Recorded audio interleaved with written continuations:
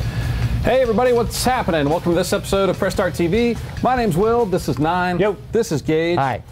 Today we're going to be talking about some movies that are turning into video games, video games that are turning into movies, which is becoming more of a thing, I guess, nowadays. Kind of, yeah. Metal Gear, of course, is out, and we have some conversations about that and some Fallout 4 stuff, the Black Ops beta as well, so we'll be getting into all of that today. Right now we're going to talk about some, I guess, Nintendo news, right? In a way, not sure. confirmed news. Yeah. So, Shovel Knight himself. First, let's preface this. We talked about this on our podcast this week. Checkpoint. Past week. Whatever. Last week. And? Last week. Anyway, and it was just a rumor at that time. Yeah. There was no like hard evidence, but Unseen64 said this is happening, Check it out. which they're very popular for, you know, cracking Breaking news, Nintendo yeah. rumors and confirming things before they're confirmed. And sure enough, So, now yeah, we, and now then he's- what was he's it, out there. Saturday? The day after we're recording, Yeah. basically. Thursday. Thursday. Last Thursday. Yeah. Because they're having their Confirmed Nintendo Shovel indie Knight is event. coming as an amiibo. And that's what it is. I mean, it's the first indie character that has now become First an third-party amiibo. character, not just indie. Yeah, I mean, Well, not sure. So what can we expect? I guess Like I mean, third some party. kind of game on the Wii U, right? Yeah. Well, Shovel Knight's coming to the Wii U. It's coming to 3DS. All consoles. Well, yeah, but on the Wii U and 3DS now with the amiibo support, you can scan your amiibo in and unlock exclusively on Wii U two-player mode. Oh, nice. So you can play co-op That's cool. Shovel Knight. Yep. And then on Wii U and 3DS, you unlock exclusive challenges only available on Wii U and 3DS and customization tools. Very cool. So they said there's no support for first-party games yet with Shovel Knight, like Smash Bros. Or Mario Maker or anything like that. But it's still in the air. Still thinking about it. Shovel Knight on your radar? Shovel Knight? Yeah, it's on my radar. Yeah. Yeah, I can't wait for it. I mean, it's already out. You can play it. PS4? Yeah, I didn't know that. you can totally play it. Missed it. Maybe it's not on his radar. It's on radar now. Yeah, now that it's on our we're playing show. so many games. It's right true. now. There's a lot of stuff There's out. So much stuff. The packaging is different, but very cool. I'm sure a lot of people will add that amiibo to the collection. So there you go, Amiibo Collectors, another one to add to that. Moving on, Lionsgate is developing a Borderlands movie. So excited it's Lionsgate and not some place like Do you want to hear the producer who's working on it? the guys that did. Don't say Peter Jackson. It's not Peter Jackson. It's not Peter Jackson. It's the same guys that just did. Don't say JJ. It's not JJ. No, it's not J.J. Abrams. I know the guy. You know the guy? Yeah. Like personally know the guy? No, I couldn't call him. Hey, you mind if I get the piece? Anyways, his name's like Avi. Avi Arad? Yeah, the guy who did the Spider-Man movies Yeah, the and the Spider-Man. X-Men. The Amazing Spider-Man. Yeah, but he's still Sam not. Raimi, the guy that did the first one. He's still not like a great producer. So you're not excited about the producer? No, I mean when you see Borderlands, we talked about this a long time ago. What games we thought should be made into movies. Borderlands was one of mine. Borderlands would be a great movie. But Well, it is being made into a movie, as well as, like, you know, Watch Dogs, Assassin's Creed. All Assassin's Creed, they put out the first teaser image of Michael Fassbender as the assassin, which Right. looks cool. Yeah. Also, Nintendo's thinking about getting into movies now too, so we'll see how that goes. They but, did that once. but they're going to do it again. Everyone's doing it again. By the way, we started off today's show talking about Shovel Knight the Amiibo, and now Lionsgate's making a Borderlands movie. Once again, I'm Will. This is Nine. Yo. This is Gage. Still here. So, Randy Pitchford also came out and said that this is probably a rated R movie. So Oh, that's It cool. better be based on the content of the game. Right. I think as long as the producers and they get a good director in there with it as well, and they stick with a script that is approved by Randy and the script writers from Borderlands, I think we'll be in a good I feel position like for a good movie. They shouldn't focus on one or the other, but they should focus on both. Comedy and action, it's got to be I mean, that type we of- all know that video games into movies is not good. No. And movies into video games are not good. would you rather see this? So- I mean, there's some exceptions, right? Very few exceptions. Would you rather see this movie as a full live action movie, or would you rather see it more animated like Avatar?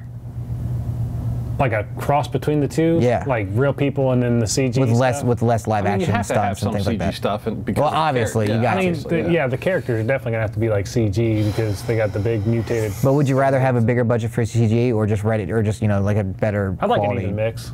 An even mix? Yeah. Well, that's an easy real, pick. like the main characters could be real people, and then Do you want cel shaded makeup or cel shaded digital effects? probably everything cell shaded. Okay. Because I love the look of Borderlands. Sure. Love it.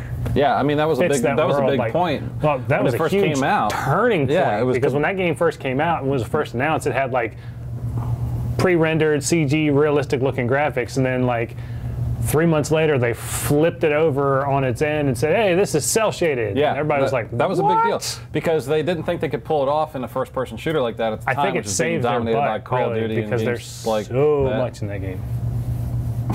Well, now Tony Hawk's cell shaded, so excited for that. Jeez, no. Apparently Well, we'll see. not. There's a lot of people that are. Who? Not on this show. 5 people don't count. Just because you're not. Tony doesn't Hawk mean- and his kids. I think, it'll be interesting to see how the movie comes out. I mean, Assassin's Creed we mentioned. Are you excited about that at all? Or? Yeah. It actually looks pretty Excited good. for more Assassin's Creed stuff. It's I'm a fan. Assassin's Creed. I might like the movies more than the games. Yeah? Yeah. Watch Because I Dogs? can get behind a good story in a movie. Because I don't have. What about Bioshock, the movie? Ooh, man. I can't wait for that movie. The movie's not being made. It'll get made. It might. It'll get made. Move on. So, moving on, Forza 6 to include 460 cars. That's a lot of That's a lot of cars. So, I saw the tweet that came out. yeah, my question was, on average, the average Forza player, how many cars do you think they're going to use in this game? Well, how many cars do you use? I would say, I play Forza regularly.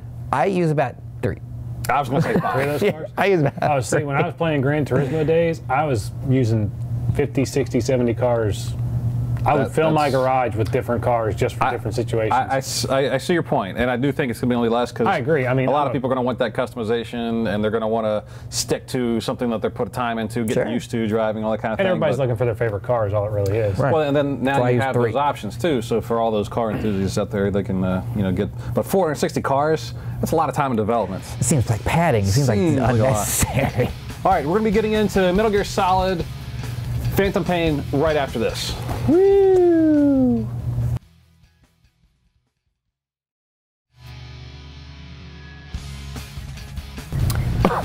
Hey everybody, welcome back. We just got done talking about games that are being made in movies, as well as Shovel Knight getting his amiibo and all that kind of stuff. Now let's talk about some Metal Gear. Konami has come out and said that Metal Gear Solid is Game of the Year.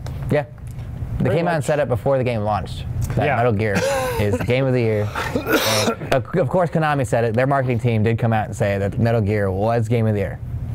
Was that fair to say before the rest of the world gets to play it? No. It's a little pretentious, out now. if you ask me. Well, I don't yeah. think you should come out and say that your game's Game of the Year. I think you should let other people decide if your game's Game of the Year. I think other people have Don't decided just that. tell people, but I mean, I don't think so. I mean, there's all the games of the year haven't come out yet, right? True. I mean, there's other games waiting. yeah. And Black there's Ops, been some great Fallout. games already released. Fallout's a huge contender for that title. Well, why I wrote it sure. down. I mean, obviously, but I mean, we're what in September now. There's been a lot of 5th. good games that have already come out this year. So, but I don't think you should come out now. I'm not saying it's not a contender because it definitely is.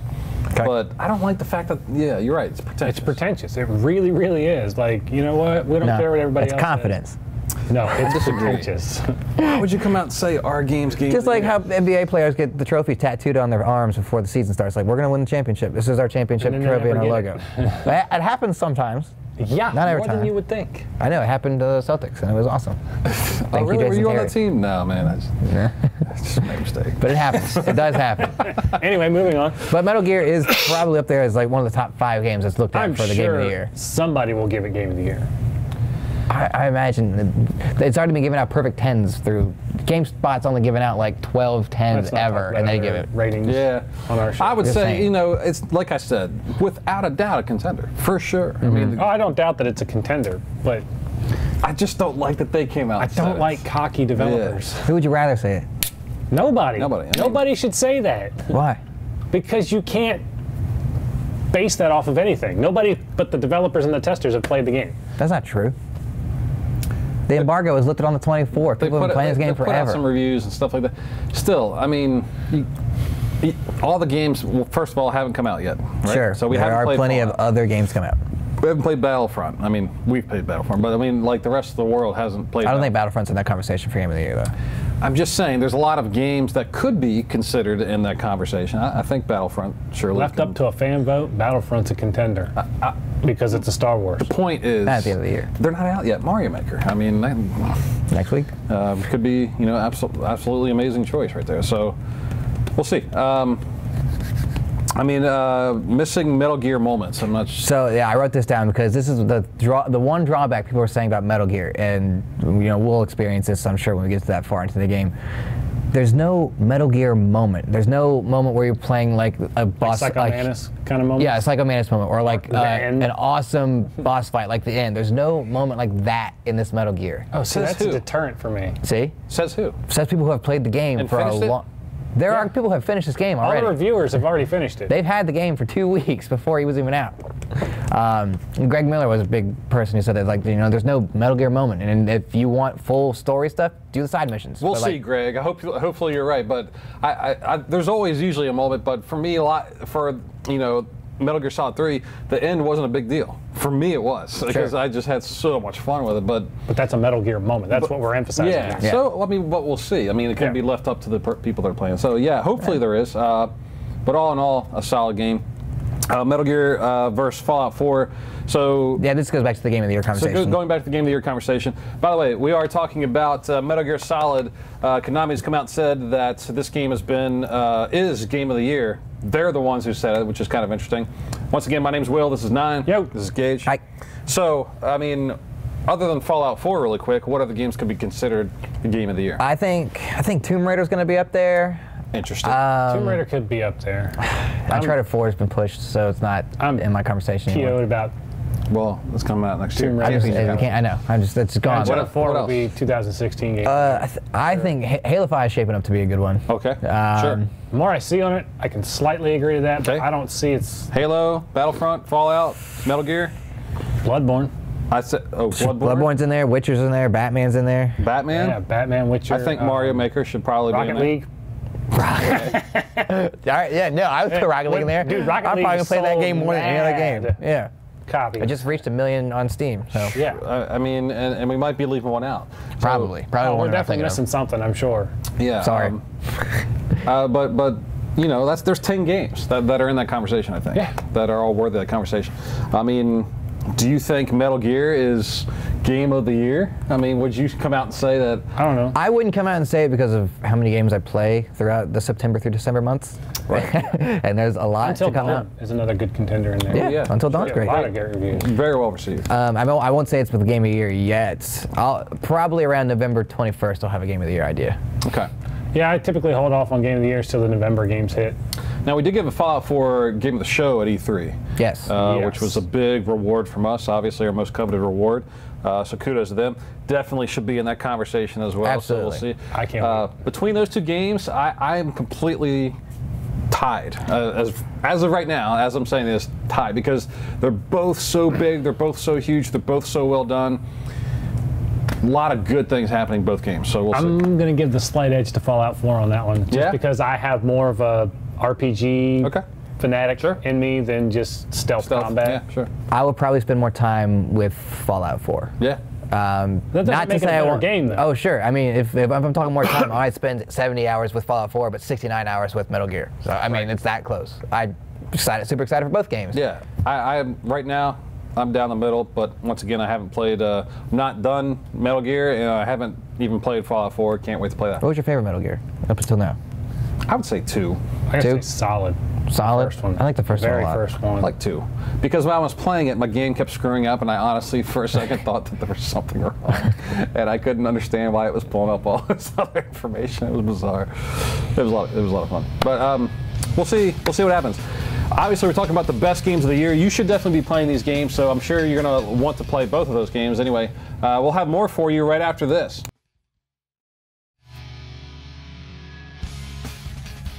Hey everybody, welcome back. We just got to talking about Konami saying that Metal Gear Solid was Game of the Year, which is interesting. We'll see what happens with that. We still have some games to play yet. Right now we're going to get into Black Ops 3, but first my name's Will, this is 9, Yo. This is Gage. Hi. So the beta, hopefully you guys have played it. We've played it. 9, let's start with you. Gage and I have talked about this game before. We played it at E3, we played the beta. You finally got a chance to play it. What do you think? You guys got to play it at E3, and now I'm really jealous that I didn't get to play it at E3. Oh, yeah? Because I loved the beta. You did? I thought it was awesome. It's such a fresh take on Black Ops, or on Call of Duty in general. Why do you say that? You're selected to a class now. You're not just given free roam of whatever you want to do. Right. And you have to unlock your perks for that class with tokens.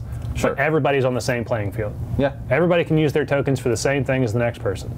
Now, as far as Ghost and Advanced Warfare go, the gameplay itself, how did it feel to you?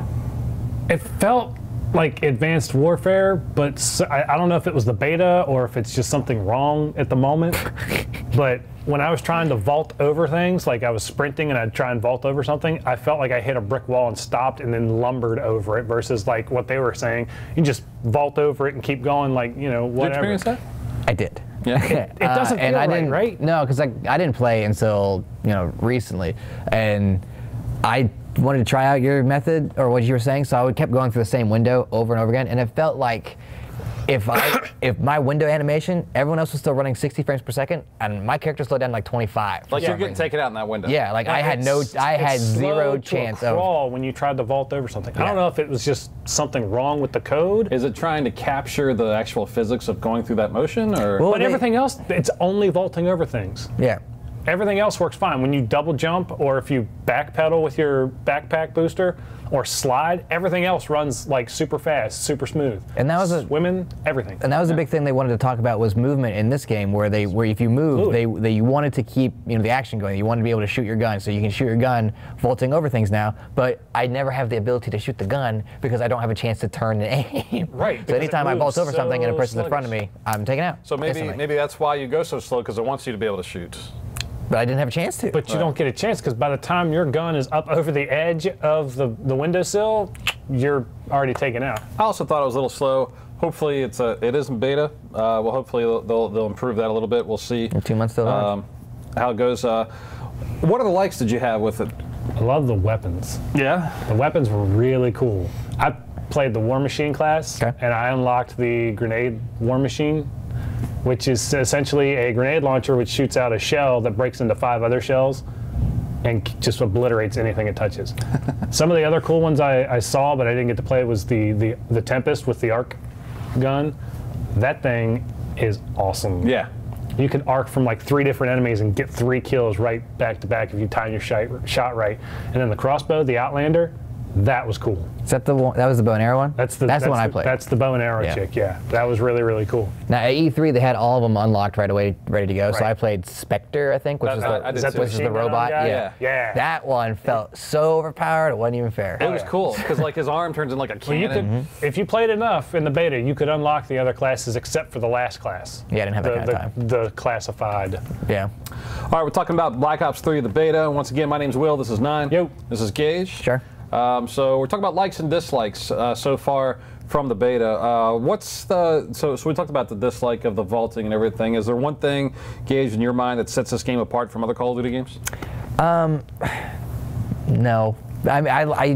I'm not a fan of the double jumping, the wall running stuff. I wish Call of Duty was still, my 2 feet is on the ground, running around. progress, Do you right? want commando marathon sprinting? Yeah, I'd rather have that than like everyone trying to fly around. And like, I get that we're moving to like future settings of stuff, but I don't like the whole pseudo future of like, whoa, look at this crazy technology we have, or you remember your favorite sci-fi thing? Well, here it is in war situations. I agree. I like the real weapons kind of thing. Yeah. I think that's actually not a bad idea for them, and they could have a map where a lot of those things are disabled intentionally. If there was more options for it, or I'm if there sure was like there's a bare bones That'd be cool. playlist. Like a throwback I bet to all the there's not. other Yeah. Modern Warfare games, or Black Ops games, or whatever it is, like some sort of competitive. I know one of the big focuses, and we talked to the gentleman from Activision about Black Ops 3 competitive aspects of the game, and they're focusing on esports and that kind of thing. So I know that was a big push for them. So the vaulting thing could be a very big issue, especially if in competitive gaming. But I'm sure we're not the only people that experienced it. sure. right.